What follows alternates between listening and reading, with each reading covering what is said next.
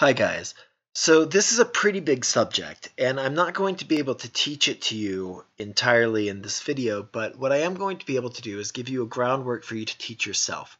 And the thing about this is a lot of people get intimidated by music theory because it seems very complicated, and when it comes down to it, certain aspects of it are, but the really important things that you need to know aren't. But what is missed out, I think, in a lot of tutorials and in a lot of people's understanding of music theory is the way that it needs to be learned. And it's not a bunch of facts for you to know. It's more something that you need to become intimately familiar with, right? And so what we're going to be doing today is we're going to be talking about the chords that are used in Western culture, right? And how they fit into a system which is called functional harmony, but it's basically harmonic theory. And all it really comes down to is we're going to identify the 7 chords that exist, and I'm going to take you through some examples and sort of how I interpret them and how they make me feel, right?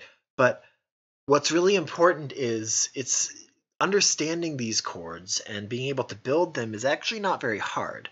What's really important, though, is becoming intimately familiar with these chords, like they're your best friends, right? You know them inside and out. You know how they're going to behave in certain situations, and the way they express things are familiar to you, right? And it's not something that you can learn intellectually, right? It's something that you're going to have to experiment with and play around with until you, like I said, become intimately familiar with these chords.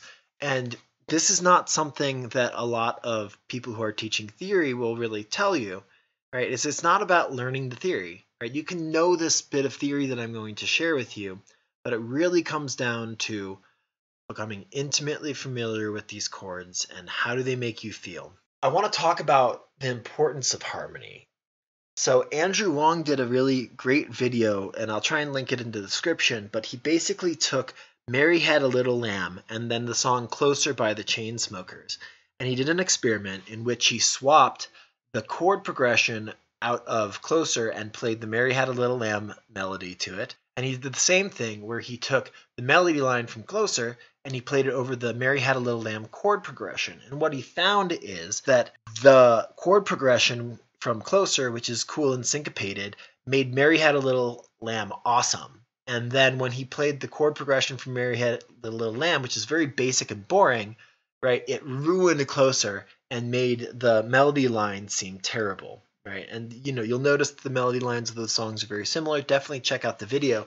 But what it really got to is that chords are more important about making music exciting than the melody line is. And it's not obvious because our ear is listening to the melody line and paying attention to the melody line. And we don't think about the chords overtly all the time, but the chords are really where it's at. And the analogy that I like to use is novels and stories. Chords are like the setting, and then melody is like the plot. And you might think, a movie or a book or whatever needs a good plot, but actually it's more important that it has a good setting. So if you look at, the most successful novels or whatever, the most successful TV shows, right? Think about like Harry Potter. It's not necessarily the plot line of Harry Potter that's so magical, but it is, it's good and all. But the wizarding world that's crafted and the existing tension with Voldemort returning, that's actually a circumstances of the world, right? You live in this world where you've got wizards in the underground and muggles don't know about them, and this evil wizard is returning, and everything's going crazy as a result, right? Same idea like Game of Thrones, right? You've got this world where everyone's ruthless, right? You've got these political factions, you've got this imposing threat of the White Walkers, and even if there's no plot device happening where the White Walkers are actually coming down in that scene, it's this overarching threat of all of these battles that are happening between these different kingdoms and stuff don't matter because the White Walkers are coming, and there's this like threat to all of humanity, right? The existence of dragons is all part of the setting. And so it's really the world that's crafted that provides a foundation or a context in which to interpret the plot events, right? And so something can happen, but because it happened in that world under those circumstances, it gives you a whole new way to interpret it, right? And it becomes much more exciting as a result. And so that's how I like to think about harmony, is it's the setting in which your song is taking place. It's the setting in which your melody is interpreted. And what you'll actually find once you get good at harmony is that when you construct melodies and such, you will get more mileage out of programming your melody notes with respect to the chords that are going on at any given time, as opposed to just the key that you're in. And if you're paying attention to what chord is happening, and you're picking the right notes relative to the chord that's happening at any given time, you'll be able to get much more thrilling melody lines, much more evocative melody lines. And so you really want to pay attention to the harmony. And it's easy to overlook, right? It's probably one of the easiest things to overlook. And in electronic music, I think it's one of the biggest deficiencies, right? So that's why I'm doing this video.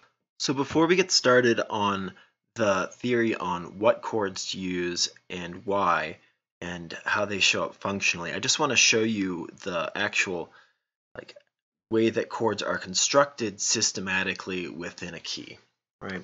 And so what we're going to do is we're going to start with C major, right? And this is going to be in the key of C major in particular, right? And so in order to construct a chord, right, you need what's called the 1, the 3, and the 5, right? So you're going to skip the 2 and skip the 4, and these are notes in the scale. So if C is our 1, because we're in C, right, the second note would be D. We're skipping that and going straight to the third note, which is E, right? This distance is called a major third, and it's 4 semitones above the root, right? So 1, or this would be 0, 1, 2, 3, 4. Right? So this is the third. From there we need to go up to the fifth, which would be skipping F, which is our fourth, right, and going up to G. And you'll notice that this is 1, 2, 3 more semitones above, and so that's 7 semitones total, makes that fifth, and this is a major chord. So in order to construct all the chords in the key, and there's only 7 of them, right, the best way to show you, I think, is to take this major chord and we're just going to duplicate it out and move it up onto each of the scale degrees, meaning the 2, the 3, the 4, the 5, etc. So check it.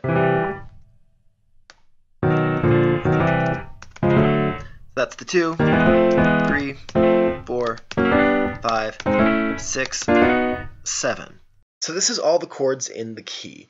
But not quite, because some of these aren't right. All of these are major chords, and not all the chords in a scale are major.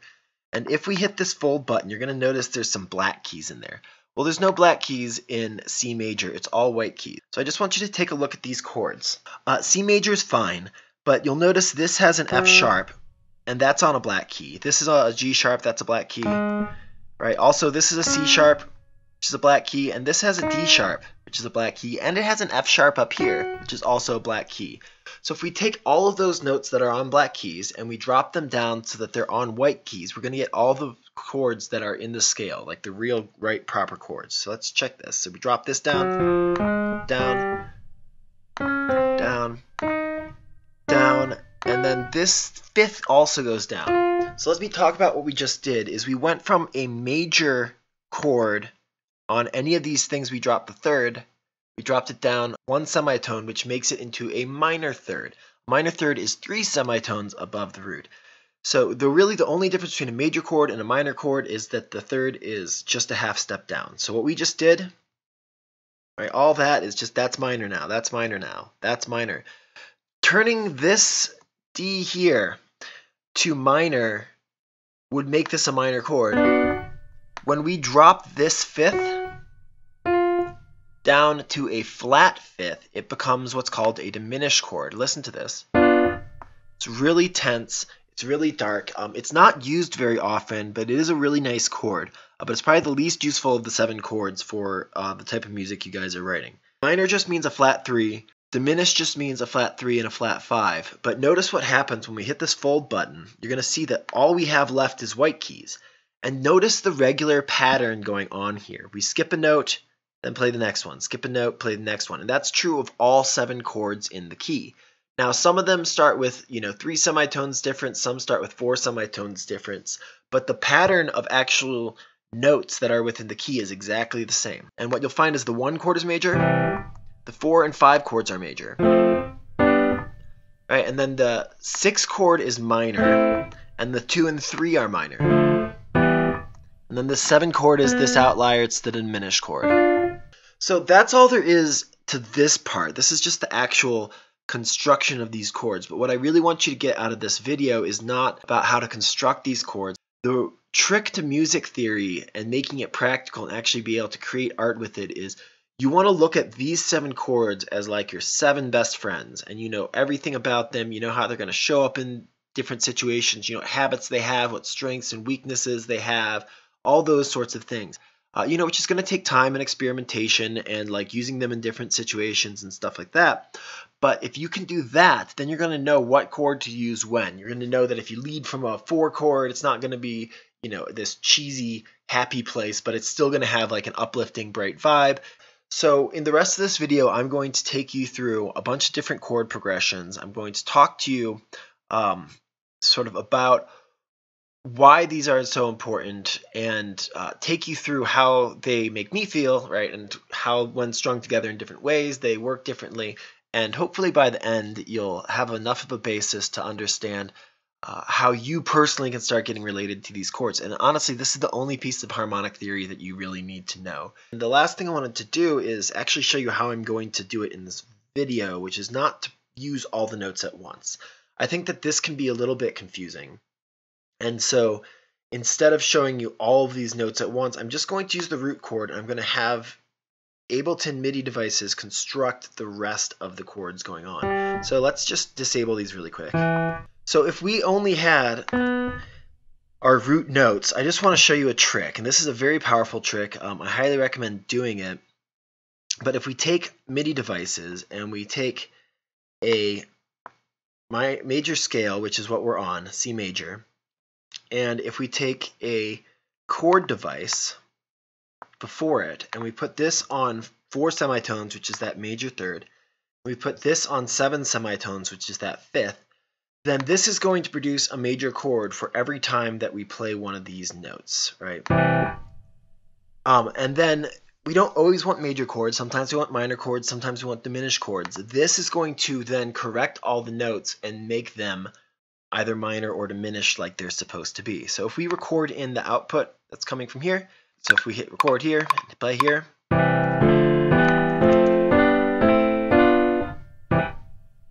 right, then you'll notice that this is exactly what we had before, right, with these grayed out notes, but they're not grayed out, right, because they were constructed just from those root notes. So this is what we're going to do, and the reason I'm going to do that is just because I think it's going to be easier to follow. If we only have to look at one note and you can think about a chord as a whole unified object as opposed to a collection of 3 notes, right? You think about a chord as one thing, but it's just easier to work this way. And if you're trying to construct chords on your own and you're not super strong on the music theory, it might be easier for you to just build this rack really quick. And I can put a download link in the description.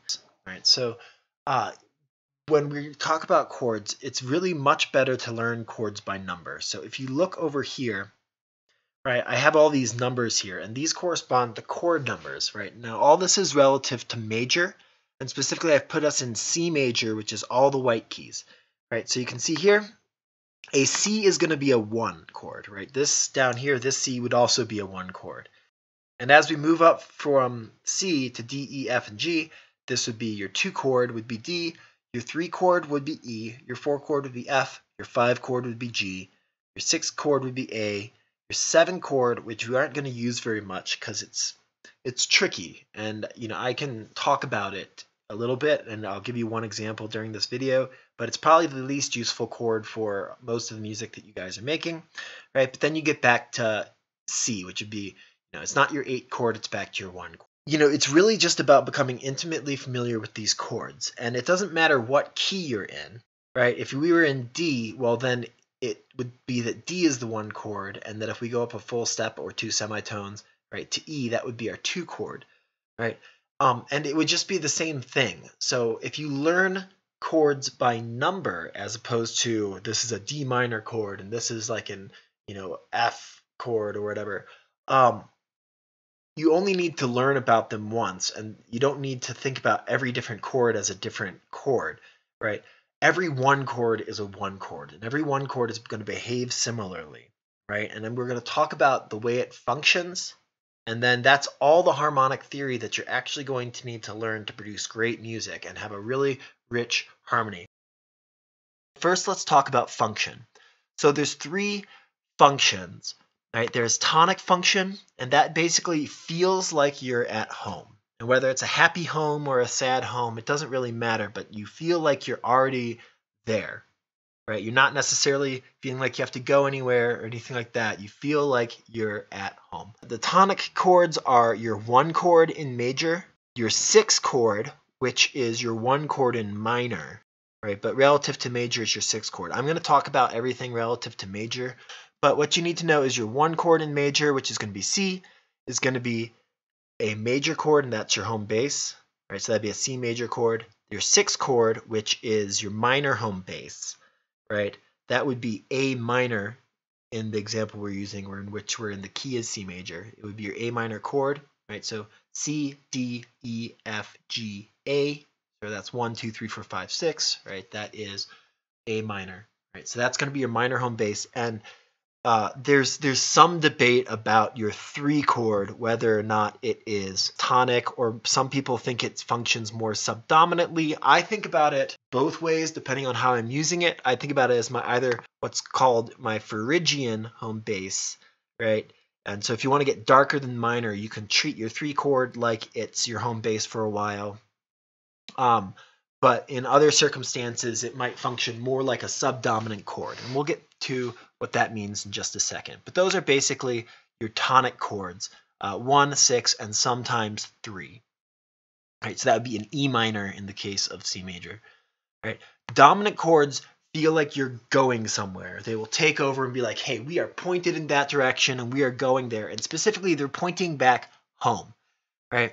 So your 5 chord is the most important dominant chord, and in some ways it's one of the most important chords besides maybe your 1 chord. But if you play a 5 chord, which is going to be a G major chord in this context, it will pull you back to 1. Now this 7 chord, it's a half diminished chord. And all that means is it's not only got a flat 3, it's also got a flat 5. And it's the wonky chord. Most people will tell you just avoid a 7 chord. But if you want to use a 7 chord, you know, they're beautiful and stuff. They're really useful, but they are dominant and they're going to be pushing you back home. Now, subdominant chords, right, these are going to be your 2 chord and your 4 chord, right? And in some contexts, maybe your 3 chord, right? So these, you don't feel like you're at home, but you don't have a solid direction. Like you're not pointed directly at home. And these are really useful. In fact, subdominant chords are probably my favorite chords to start off on if I'm not going to start off on a tonic chord. So a lot of songs will start off on your root chord, right? If you're like, you know, even if you're in a minor, and maybe they'll start on your minor home bass. But it's really nice to start off on a subdominant chord. And I've got audio examples. I'm going to show you all of these. And then this is just going to be an example that's going to show you other ways that your ear will interpret these things, right? And it's not always just going to be tonic, dominant, and subdominant, that you can actually have a direction that the harmony itself is going, and so we'll talk about it. So let's just take a listen really quick. So this is really basic. This is just your 1 chord going to a 6 chord, back to 1, back to 6. Really quick aside, see how I'm using some are capital Roman numerals and some are lowercase Roman numerals? The capital Roman numerals mean it's a major chord. The lowercase Roman numerals mean it's a minor chord. So let's take a listen really quick to these examples. So this, you're always going to be on a tonic chord. We're going to go from the major home bass, that's the 1, to the minor home bass, that's the 6. Right? And when you'll notice that as we get from one to the other, we feel like we're in a different place, but we still feel solidly there and like we aren't necessarily trying to go anywhere. So just take a listen.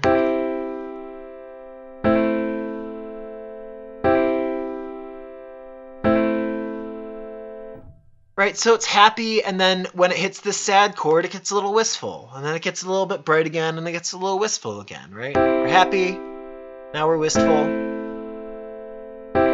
happy again. Right, so one of the things I want you to take away from this example is that it matters where you start, right? In terms of processing this whole phrase as a setting or a expressive idea, it matters where you start and where you're going to, right? And so we're starting from somewhere happy, we're adding in some sad, but we're returning back to the happy. Right, if we start on the 6th chord and go to the 1 and back to the 6, this whole phrase is going to sound way darker. Have a listen.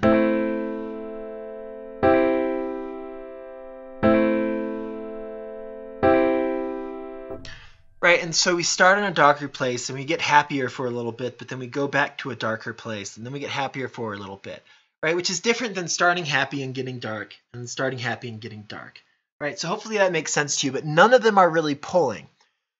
Right, so let's take a listen to this. So this is starting on a 1 chord, which is tonic. So this is like home bass. This A is also going to be a home bass kind of chord, but our sad home bass.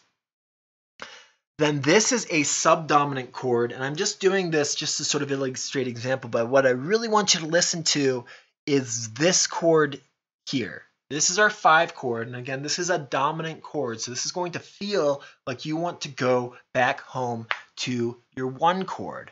Right, and you might go back home to your 6 chord, but it's pulling you towards a home bass chord. So let's take a listen to this really quick.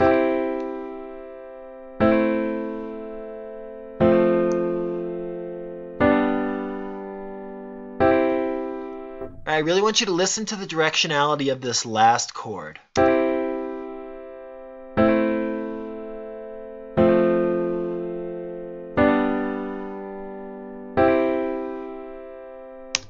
Right, it feels like we ended, right? We were like pulling, let's go home, let's go home, let's go home on this G, right? And then finally we get home and it just feels like we're resolved, right? We could exaggerate that, say we double this up and so we stay on this chord that's pulling us back home for a while, right? You'll notice that it really is like saying, hey, let's go home, let's go home. Take a listen.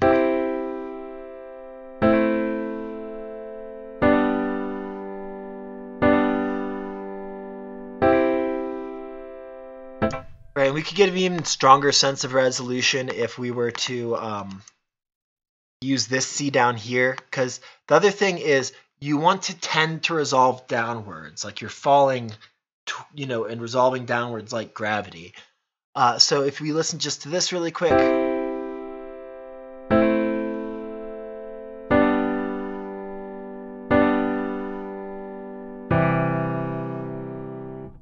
Right, it gives a really good sense of completion. So that's this idea of dominant, is it's this pull towards getting back home. And when you do finally get home, it's really, really nice and it feels complete. Even if you go towards a 6 chord, right, that's still going to give you a sense of having resolved, right? And it's not going to be as happy as a resolution. It's going to be a sadder resolution, right? But just have a listen, and like I said, you want to get intimately familiar with the expressive qualities of these chords, right? And how this sense of tension is bringing you back, and how when we get to this sense of being at home at the end, right? This is going to be a sad home, but at least we'll feel like we've resolved somewhere. Just have a listen.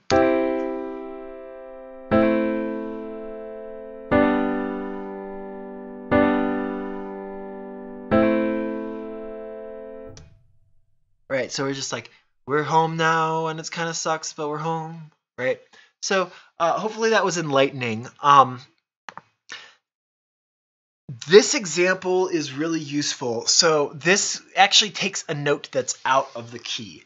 And so what we're going to do is we're going to use this 3 chord, but we're not going to use a minor 3, which is what you expect. We're going to use a major 3 chord. And the reason for that is, and in order to even get that to work, I'm actually going to change that, right? So what I just did is I want it, if it plays in A sharp, or sorry, G sharp, right, in A flat, I want it to play not a G. So I don't want it to correct from an A sharp, or sorry, a G sharp to a G. I want it to play the G sharp.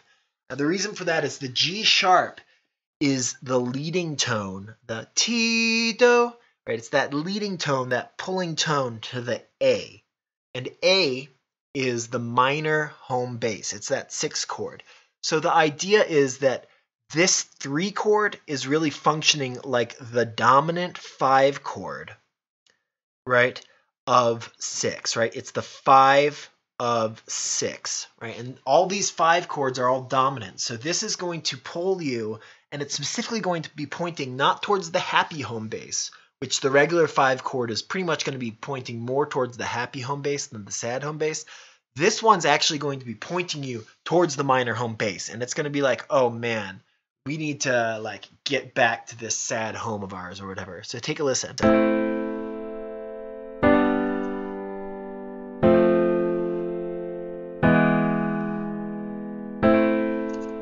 right? And we'll get a better sense of resolution if we go to a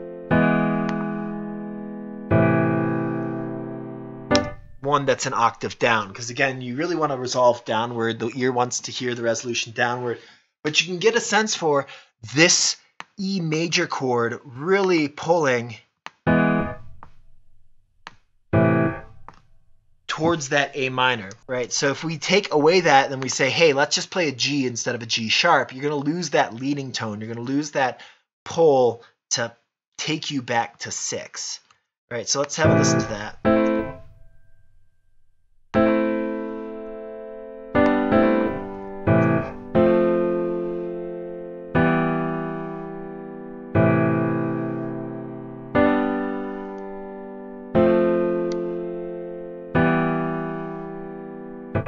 Right, so in this case, it's not really pulling you as strongly home to A as this is. Right, it doesn't feel like we ever resolved. It just felt like, oh, we were at an E for a while, now we're on an A minor chord, now we're going to this G. So what's there to take out of this is that, again, the dominant function is pulling you towards home. It comes from these leading tones, which is the half step down from a tonic chord, a home bass. So if you're talking about C major, half step down from C is a B. When you have a B, like you have in a G chord is G, B, D. Right? That B is on that 5 chord, that G chord, that 5 chord is what's pulling you back to the 1. Right? That B leading tone is pulling you back to the 1. If you do an E major chord, then you have got an E, G sharp, B, right? And that G sharp is going to lead you to A because it's a half step down from the A. It's going to be pulling you towards that A.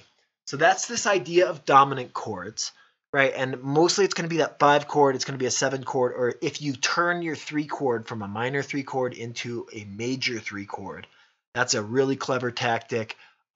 Kashmir does that a lot. Producers who know harmony theory know that trick, to take a 3 chord, make it major, and really pull you back into your 6 chord home bass. If you were talking about minor and you're thinking about A minor, that's my 1 chord, right? I'm not talking about this. I'm talking about in terms of the major key as opposed to the minor key. But if you did, that would be your 5 chord, right? So A, B, C, D, E. E would be your 5 chord. So again, it's your 5 chord that's pulling you back to your 1 chord. It's just minor this time, and it has to be a major 5 chord, right? Because that's the one that's going to contain the leading tone. Now, subdominant, again, subdominant, it doesn't feel like you're going anywhere in particular, right? But it doesn't feel like you're at home. And your main subdominant chords are going to be your 2 chord and your 4 chord. Your 4 chords, honestly, your 4 chords probably like your money chord if you want something to be happy, but you don't want it to be like campy happy like your 1 chord is. Right, the 1 chord, it's like almost too happy. And if you don't want your song to be like a super happy song, right, then maybe don't use your 1 chord at the beginning because it's just going to feel like you're setting out and it's like, you know, Sesame Street or something like that. I mean, it's going to be like really, really happy. So your 4 chord is a great place to start to have a happy section. So you want to contrast with a darker section. It maybe starts on your 6 chord. The 4 chord would be a really, really great place to start. Right, so maybe we're doing one section.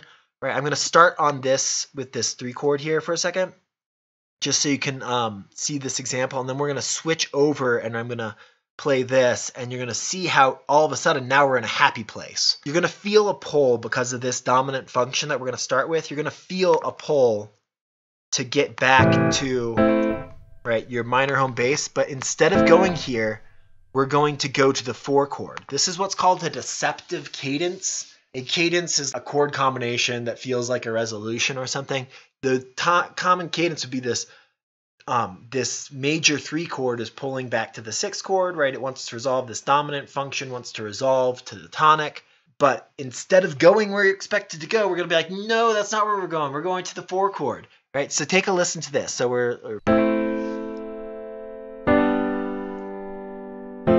okay, this last chord is going to pull us to the 6 chord, but we're going to go.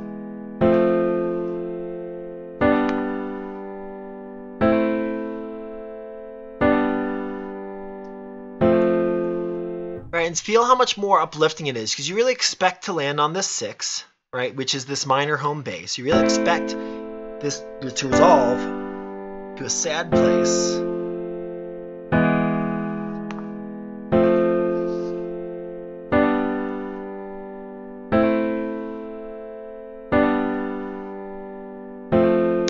right? But we, instead of going, our sixth chord, this A minor chord, we go to this F major chord. So all of a sudden we're at a happy place. And also listen to this F. It's not going to feel like you're home. It does feel like you're not home, but it's not going to point you back home like the dominant chords does.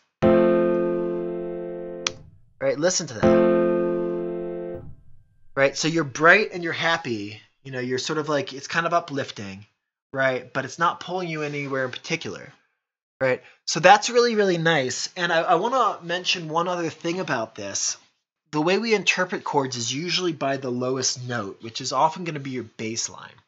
So say you have a 6 chord up top, that's A, C, and E, right? I can program that in here for you so you can see it really quick. But if we had an A, right, a C, and an E, let me turn off this chord rack really quick. Right, if we drop an F under here, right, this F, an F chord is an F, A, C. Right, so an F chord is an F, A, C, and an A chord, A minor, is A, C, E. Right, so they share these two notes. So just by sticking this F chord underneath it, all of a sudden I've turned this sad tonic chord into a happy subdominant chord, right? And so even if you had the same chords going up top, but you just took your bass line and you had your bass line play an F as opposed to an A, it's going to make your whole song open up into some bright feeling or like empowering feeling place. So your 2 chords also subdominant, but it's a minor subdominant. So it's kind of like a more melancholy place to start. And 2 chords are really nice and interesting. They're less commonly used. So if you've ever heard about all pop songs are 4 chords, they're specifically talking about the 1 chord, the 4 chord, the 5 chord, and the 6 chord, right? And they're just those chords in different orders, right? This one involves a 2 chord, right? The 2 chord is kind of like the minor version of a 4 chord if you want to think about it like that. But to me, it's got like a wistful, like melancholy sort of sense to it, but it's not as dark as your home bass. And then the 3 chord can be even darker depending on how you use it. Have a listen to this, right? So this is going to be a D minor chord, an F major chord, right? An A minor chord, and a G major chord, right? But this is just your 2 chord, right? Your 4 chord, this is your 6 chord, and then a 5 chord. Listen to how it feels starting from this 2 chord, right? It's going to start in a dark place, right? It's not going to feel like home. It's not going to be pointing anywhere specific per se. It kind of points towards the 5 chord a little bit because it's the 5 of 5, right? If you do 5 and you think about 5 as your 1, 5, 6, 7, 8, 9, right? 9 is your 2. 2 chords can point a little bit towards your 5 chord, and like a 2-5-1 is a really common cadence, like to resolve things, especially in jazz. But just have a listen to this.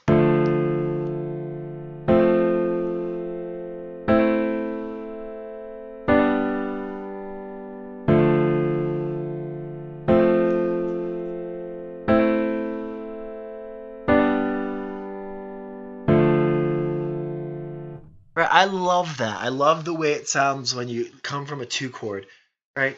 It's like, I don't know, wistful and like, I don't know, there's like this dark brightness to it or something. I think it's like a really pretty place to start. It gets used very rarely in electronic music for some reason, and pop music, it doesn't get used too often.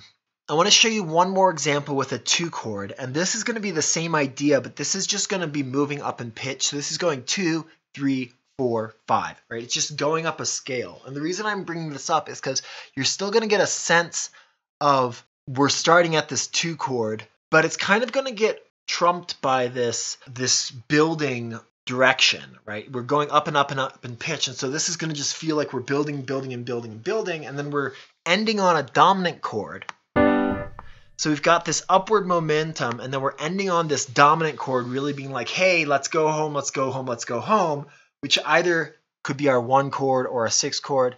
Have a listen. I'll probably go to a 1 chord after this, and it's going to be this like really big building upward, happy building thing, and then we'll go home. So let's actually program that.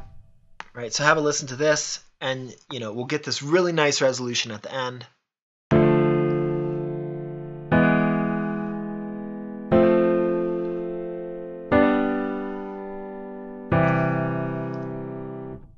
Right, we could also go to this 6th chord. You can notice that we're building right up towards the 6th chord. And remember what I said is, this dominant chord, technically it's pointing towards a C, but it's very common to use a 5 chord resolved to a 6 chord. So this dominant 5 chord, it's pointing towards home.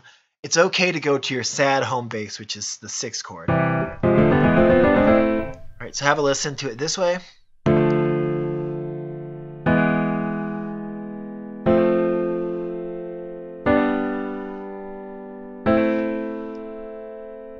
Right? It's like we finally got home, and it's like kind of a sad home. And there's lots of ways that we could have done this. We could have gone like a 4-5-2-3, for instance, right? So let's do that really quick. But this major 3 chord, which is the pointing dominant one, and then back to 6. It's really going to have this nice resolution, like where we've landed home at 6.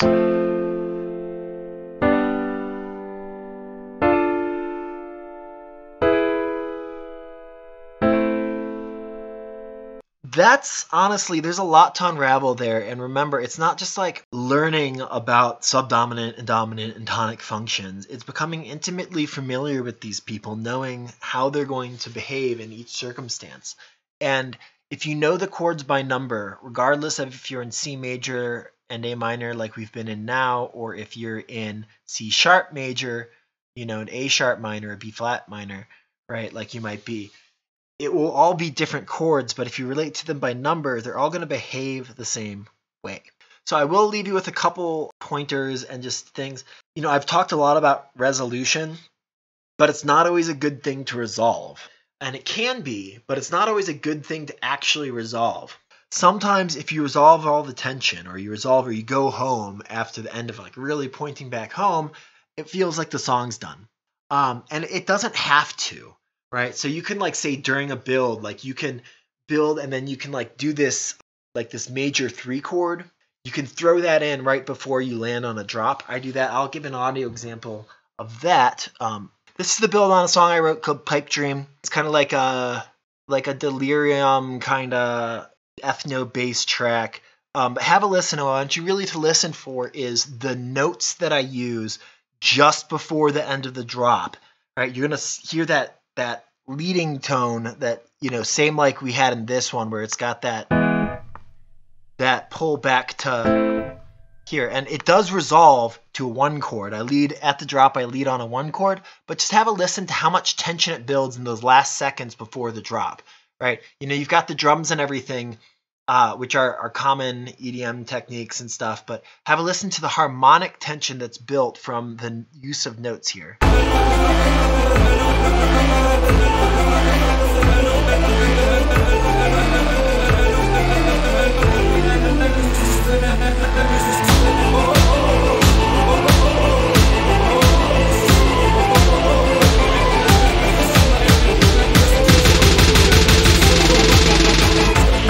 Right, and specifically right here, right, you can hear on that 4th beat, I switch to that leading tone, and it really, really pulls you back into where you end up at 81, right?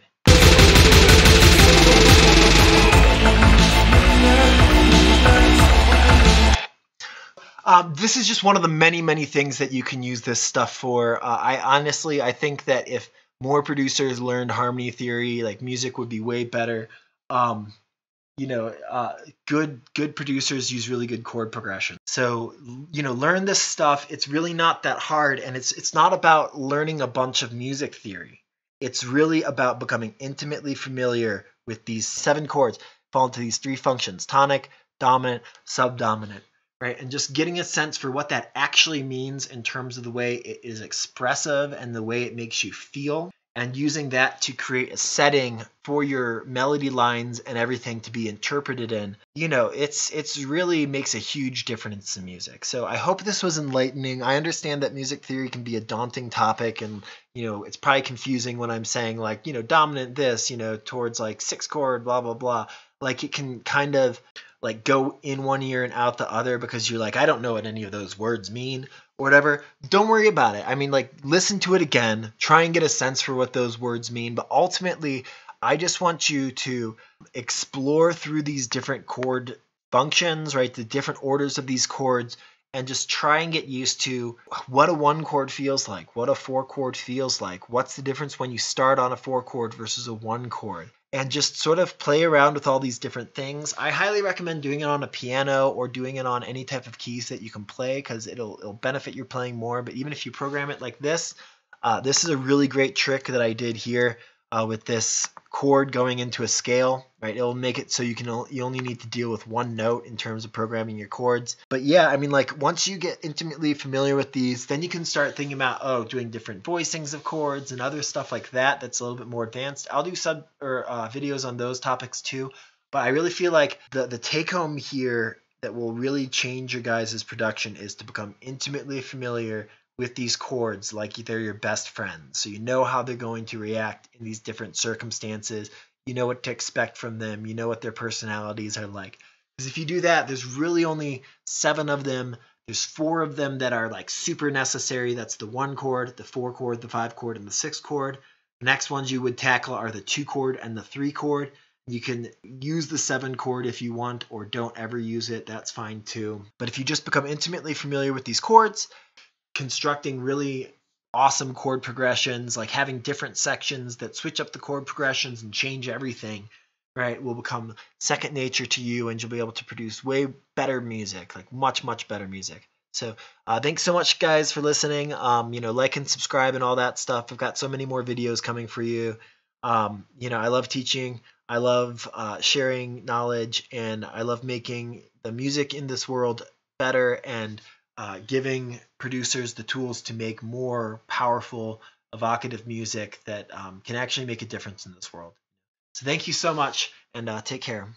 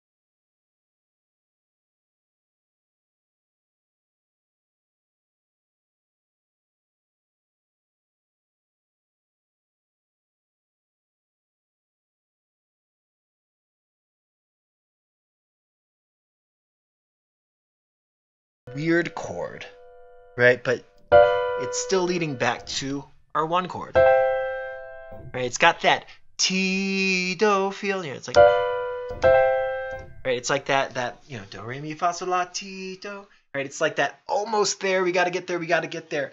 That's the essence of the dominant function. The dominant function are the chords that contain that note, basically.